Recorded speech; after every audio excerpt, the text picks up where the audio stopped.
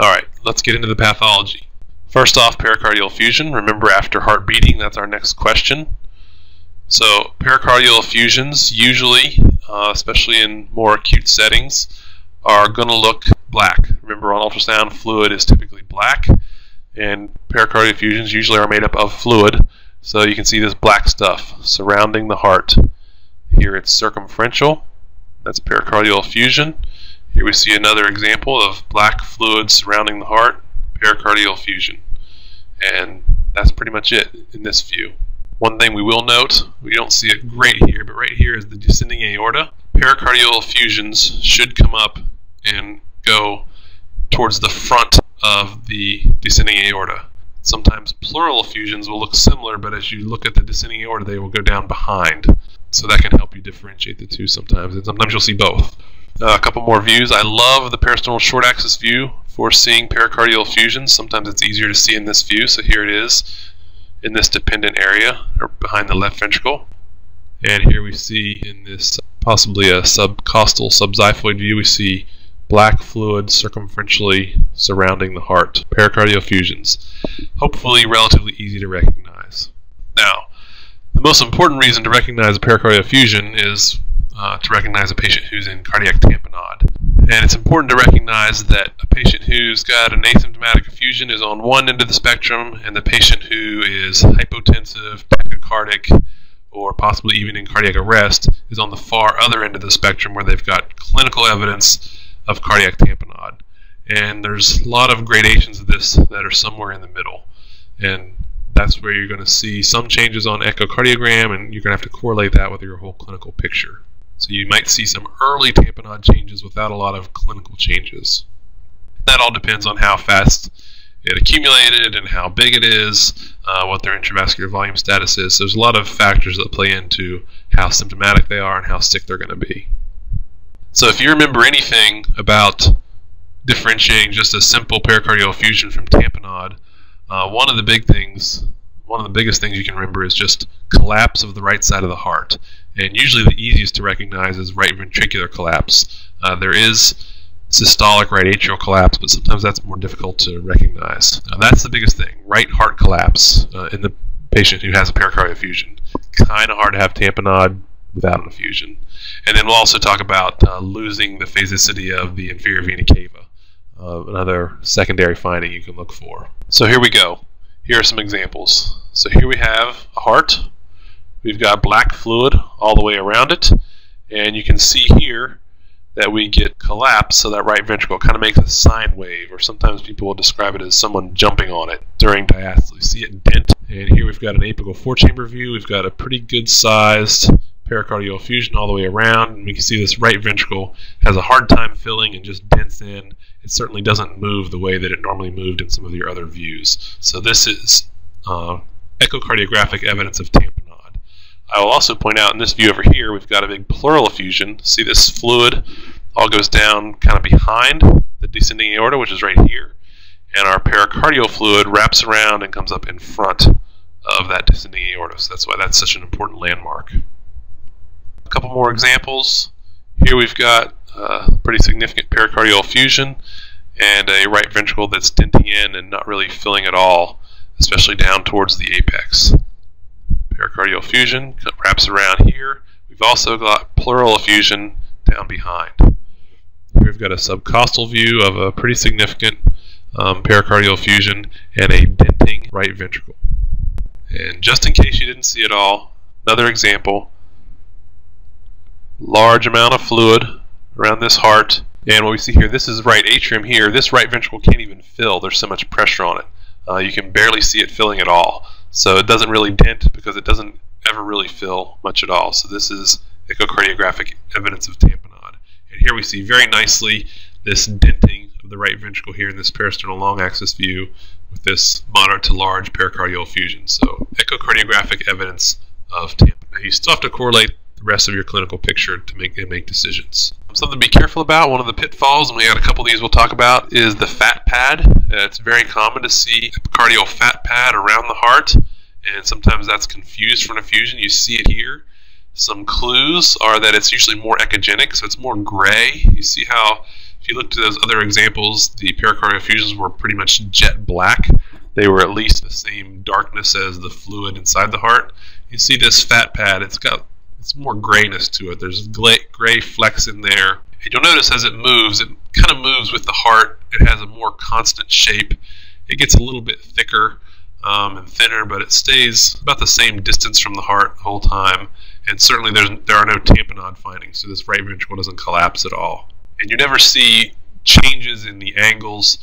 This thing stays a nice 90-degree angle from the rest of the heart most of the time, whereas with pericardial effusions, there's a little bit of movement. You'll get changes in angles and changes in shape that you'll notice with a little bit more practice that'll help you differentiate fat pads from pericardial effusions. And sometimes if it's small and not causing any tamponade findings, it may not matter that much. Trivial or trace pericardial effusions really aren't that much clinically significant anyway. Alright, so once again, put them side by side. We see this fat pad here. It's more echogenic. It's got a more constant shape, stays a more constant distance from the heart. Over here we see this more black pericardial effusion. And you see how these angles change as the heart beats within this effusion? This is not an example that has tamponade, but you can see these changes. Like here it loses distance and it gets bigger here. These more sharp angles. That gives you more of that sense of a heart beating inside fluid, whereas this is a heart beating with a little bit of fat wrapped around it, staying in a more constant shape. Hopefully that will help you differentiate these two. Alright, enough of pericardial effusions and tamponade. Let's go on to some signs of left ventricular failure. This might be the patient who's got a history of COPD, and maybe they've got CHF as well, and they're short of breath, and looking at their heart might help you. Or maybe they're in shock, and you're trying to differentiate cardiogenic shock from other types of shock, and that's what left ventricular failure may help you with. So before we get into left ventricular failure, let's just do a little reminder, some normal cardiac function, what it looks like. So pay attention to this left ventricle, peristernal long axis view. Look at that volume change. Look at that mitral valve. That anterior leaflet comes up and hits the septum during the early filling phase of diastole. It's got a nice shape. It's got pretty uniform thickening across all the ventricular walls. The mitral valve opens nice and wide during the early portions of diastole, and the endocardium comes together, and our volume changes at least 50%. It's probably more like 60-65% in this example here. Now here are some signs of failure. Look at these ventricles. Not much volume change going on here. Our mitral valve doesn't open much. That's because there's not enough fluid transfer to push that valve open. And same thing here. Our volume doesn't change a whole lot, and that mitral valve barely squeaks open at all. And we even see that our walls don't really thicken as much here in this example as we saw in our more normal example earlier. Now you should always look at multiple views, and so in these views we can see short axis views. Here's our left ventricle. We see walls not thickening very much. We see volume not changing very much. And same thing here. We see some good thickening here in this mid-septum, but this rest of this heart, this left ventricle not thickening a whole lot, the volume not changing a whole lot. Now, pitfall. As with all of ultrasound, all of medicine, you have to take the whole picture into account. So just because you see left ventricular dysfunction or failure, you have to ask yourself, does that fit? Maybe they have chronic CHF, and now they're having a COPD exacerbation, and that's why they're short of breath. There are history and physical exam findings to help you with that. There are also some ultrasound findings of the lungs that we can talk about later on, not today, that will help you with that as well. And patients who are in shock, they may have a history of chronic CHF, they may have a chronically poor ejection fraction, and they're also in septic shock. So it's important, again, correlate the whole clinical picture to help you figure out what's going on. That's a pretty good advice right there. Alright, a couple other things that you might see or pick up, and I want you to recognize. Some cardiomyopathies, some of the more obvious ones that you hopefully can recognize without a lot of specific detailed measurements, or at least have clues to, and clues for when someone needs referral. So the first one is dilated cardiomyopathy, and again, I'm not a fan at this level of taking a ton of measurements. I'm interested in you recognizing things that are relatively obvious just by the eyeball. So here we see left ventricles that are way too big, not functioning incredibly well, and they're just really dilated. These are examples of dilated cardiomyopathies. There are lots of different reasons you might get a dilated cardiomyopathy. We're not going to go much into that, but seeing it and recognizing it is important because these are patients who typically are going to have a higher risk of sudden death. They're probably going to have symptoms, and you might want to know about that. But again, we see dilated chambers, pretty obvious, hopefully without measurements. We see poor function, not a lot of volume change, poor opening of the mitral valve. These are dilated cardiomyopathies. And here are some hypertrophic cardiomyopathies. Again, long list of different etiologies, but hopefully again you can recognize these walls are just massively thick. And if you, again, the more normals you see, the more this stands out. Massively thick here, even septum more so than the free wall, although both walls are hypertrophic. Here we've got a pretty symmetric looking hypertrophic cardiomyopathy. Hopefully you can recognize this and then decide, how does this fit into the rest of my clinical picture? Is this someone that needs referral for a more comprehensive echocardiogram? And I'll just point out here, just for other education, here's our descending aorta. See this fluid? Quiz, pleural or pericardial?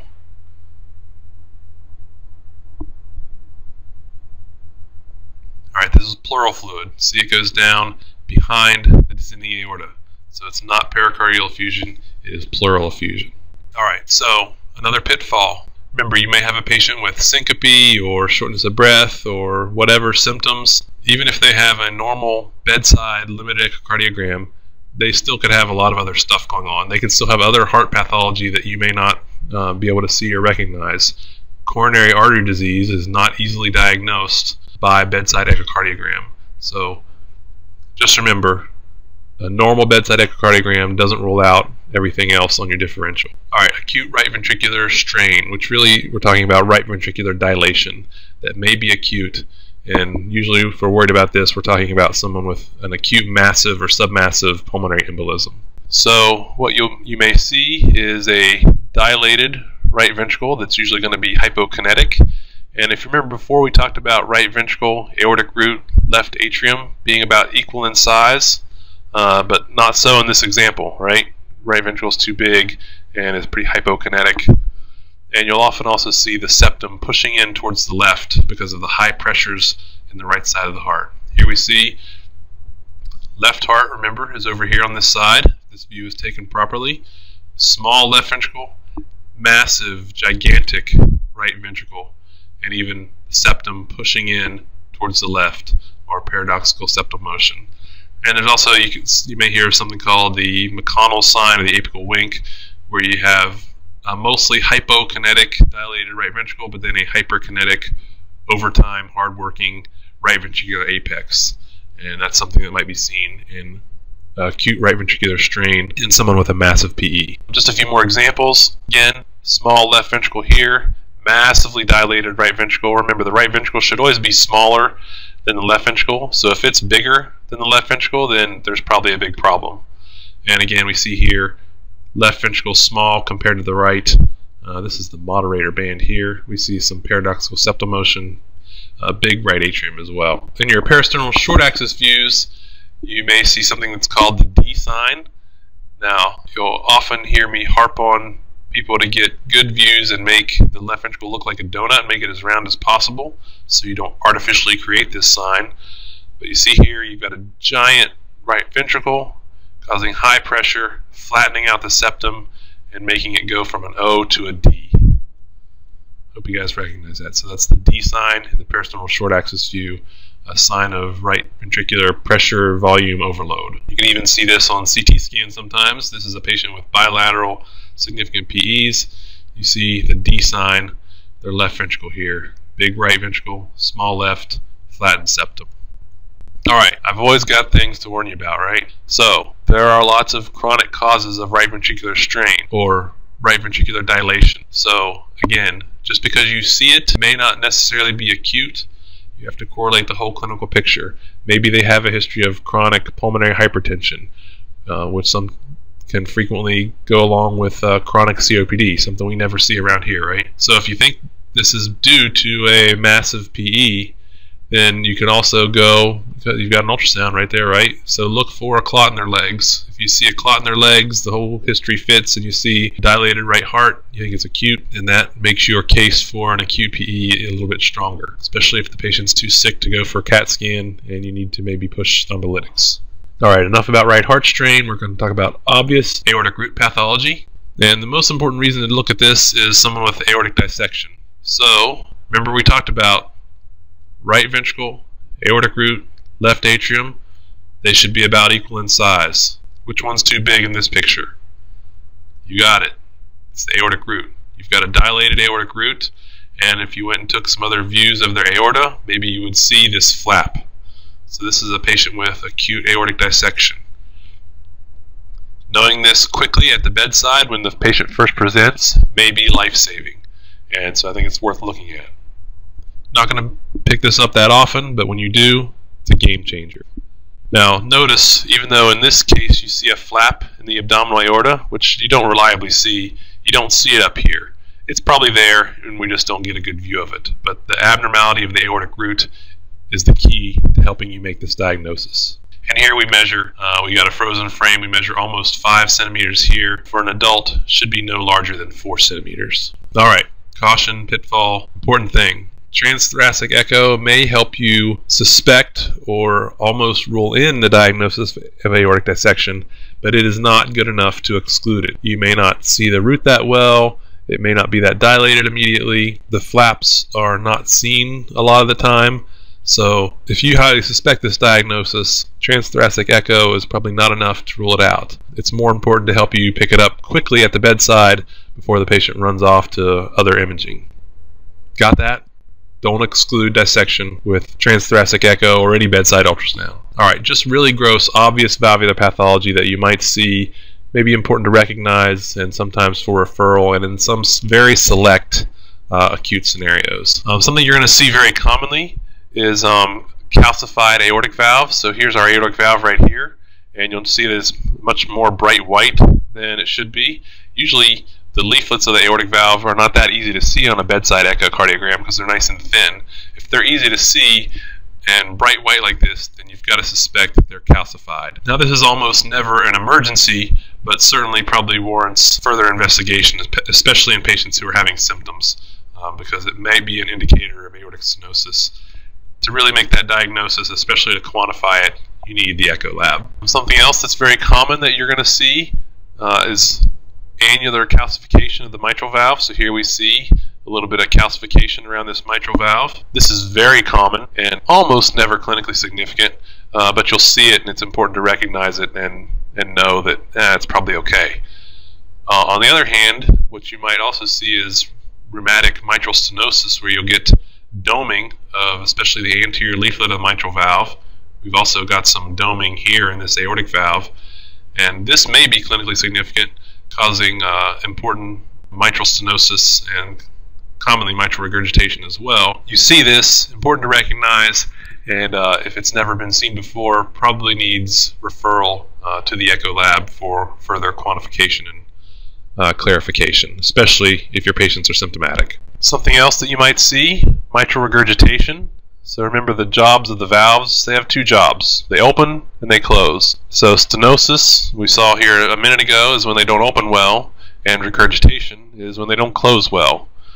So here if we apply color Doppler across this mitral valve, we'll notice during systole, remember during systole the blood should be going out the aorta, should not be going back in to the left atrium, but we're seeing a pretty significant jet of blood flow going back into the left atrium, so this is a pretty significant mitral regurgitation. Here we see it as well, we see a jet of mitral regurgitation. In most scenarios this is more of a chronic disease process, however it may be a complication of an acute myocardial infarction, and in that case usually patients are looking pretty sick, presenting in cardiogenic shock. So if you've got cardiogenic shock, or you've got a patient in shock and it looks cardiogenic, put some color across their mitral and aortic valves to look for acute regurgitation, because it may clue you into some of those other complications. I'm not going to go into too much detail about those at the moment. Okay, but remember, quantifying valve pathology, getting specific information about how severe it is and is this person a surgical candidate or not, that's all stuff that is best done in the echo lab. You don't necessarily have the time and maybe don't have the interest to spend 45 minutes quantifying that pathology at the bedside, and the equipment probably isn't adequate, especially if you're using the handhelds anyway. So don't try to quantify that. Just say, yeah, yes or no, maybe I see regurgitation or not, maybe I see calcification on the valves or not. Don't quantify mild, moderate, severe. That's not your job at the bedside. All right, so decision making. We talked a lot about normal, we talked about pathology. How do you use this stuff? How is it useful? Does it really matter? Is it really going to make a difference? I think it makes a huge difference. More information, better decisions, better patient care, life-saving at times. Okay, so you've got the patient in cardiac arrest. You're going to ask, is their heart beating? Yes or no? That's important because sometimes you're recognizing the pulse is not as reliable as we think it is. I actually don't necessarily care about pulses in cardiac arrest. I let somebody that's checking it check it, but when it's time for a pulse check, I'm looking at the heart. That's going to tell me if their heart's beating or not, and if it's beating effectively or not. Next, if they're in cardiac arrest, is tamponade the cause? If tamponade is the cause, then there's an important and very specific fix for that. So that's important to know. And the most reliable way to make that diagnosis, bedside echocardiogram. Next up, left ventricular failure. Now, if it's early in your cardiac arrest and it's left ventricular failure, then that's going to help you, and you may be able to augment that and help that. If it's a cardiac arrest that's been going on for quite a while, and the heart has been deprived of oxygen for a while, they may have left ventricular failure because of the hypoxia, and it will be hard to know if that's really a primary or a secondary thing. Next up, do they have a giant dilated right ventricle? And does the history fit a massive PE? Maybe, and that might help you direct your therapy. That's a controversial area, so that's all I'm going to say about it at the moment, but for further discussion. Do they have a dilated aortic root? And to make you think, do they have aortic dissection? If they're in cardiac arrest with a dilated aortic root and acute aortic dissection, their prognosis is probably going to be pretty bad, but may give you some information to help you decide how to further care for this patient. So those are some of the ways that bedside echo can help you in cardiac arrest. Look for things that are reversible, and look for things that you can target specific therapy for. Alright, how about the person who's in shock, who's hypotensive? It turns out by bedside clinical information, we're not as good as we think we are at figuring out the etiology of shock. And the biggest money thing you can do with an ultrasound machine of someone who's in shock is look at their heart, because you will either diagnose or exclude some things on your differential very quickly, and your differential diagnosis will be much more accurate, shorter, and you'll be much more confident in the decisions you make. So, do they have signs of obstructive shock? Like, do they have cardiac tamponade? If so, again, there are specific therapies for that. Fluids. Maybe you need to drain that effusion. Do they have signs of right ventricular strain, dilation of the right ventricle? Could this be a massive PE? May not be diagnostic, but it might take you down the right road much more quickly at the bedside. If they're in shock and they have left ventricular failure and the rest of the clinical picture fits, then maybe it's cardiogenic shock, and you can, again, direct your therapies, get the patient the right treatment more quickly because of the information you got at the bedside. Do they have a dilated aortic root that's going to make you think that they have a dissection? Now, a good portion of patients with dissection don't present with cardiogenic shock or present with shock, but if they do, and you can quickly clue yourself into this diagnosis, you save time, maybe you save a life. Alright, so those are the most important ones, the patients who are in cardiac arrest, patients who are in shock. But frequently we also see patients with symptoms, right? They've got chest pain, they've got shortness of breath, they've passed out, they've got palpitations. So taking some views, some high quality views, and recognizing the anatomy and knowing the abnormalities can help you make decisions and risk stratify some of these patients a little bit. Do they have a pericardial effusion or tamponade? Some of the most frequent cases that are missed in our department, luckily not as much anymore because we all use ultrasound, but our young patients who are short of breath and takes their third visit before we recognize that they've got pericardial effusion or maybe even signs of tamponade. There are specific treatments for that, and seeing a patient who's short of breath and seeing this drastically changes what your plan is going to be. Do they have obvious left ventricular dysfunction? Remember, these sometimes young patients present with shortness of breath, and maybe they've got an undiagnosed cardiomyopathy, or if they've got syncope and they've got a large left ventricle, their risk of sudden cardiac death suddenly goes up, and maybe that's a patient you should think about admitting, versus if it's someone with a nice functioning left ventricle. Again, depending on their whole clinical scenario, maybe they're okay to go home. Echo is not the sole decision maker. Do they have a dilated right heart? Anecdotally, some patients with even massive PEs might not look that sick. Their vitals might not be that bad because they're compensating. Maybe they're young and otherwise pretty healthy. You see a dilated right ventricle, suddenly you've got a new thing on your differential diagnosis, and you're going to head down a different pathway.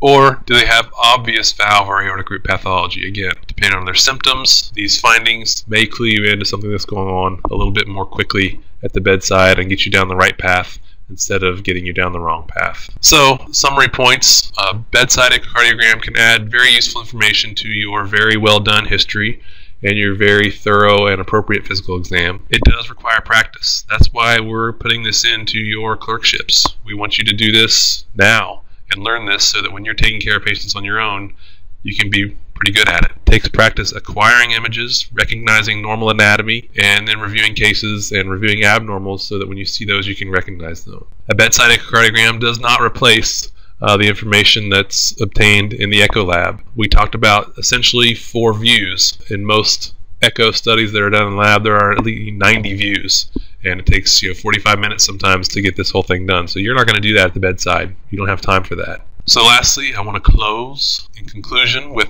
the 5 questions that I want you to ask every time you look at a patient's heart.